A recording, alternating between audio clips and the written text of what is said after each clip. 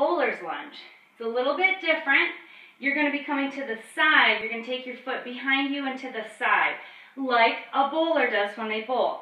Your foot forward is going to have all the pressure and weight in your heel, okay? So plant your foot, and you're going to lean back and touch your toe. Do not put any of your weight in your foot that's moving. That is just for balance. All of your weight is in this leg and this heel. It's going to make this part of your leg, your thigh, burn. Ooh, you're going to burn. Okay, so run your arms. And again, if you need to modify, don't go down as deep. Okay, and if you need to, put your hands on your leg. All right, and just tap your toe.